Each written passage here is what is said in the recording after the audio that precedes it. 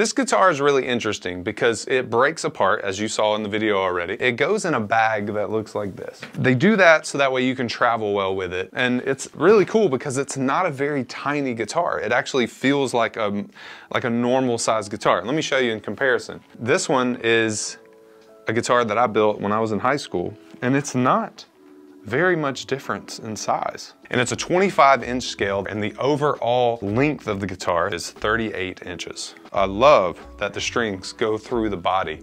And that's what's cool about this, is it has an adjustable steel bridge, but it's also a through body hardtail bridge. The tuners are the Journey 18-to-1 locking chrome tuners. These are dual coil splitting humbuckers, and it does have a 3-way switch for you, as well as the volume knob and a tone knob. The fretboard itself is a 16-inch rosewood, pretty standard, and it does have 22 frets on the board.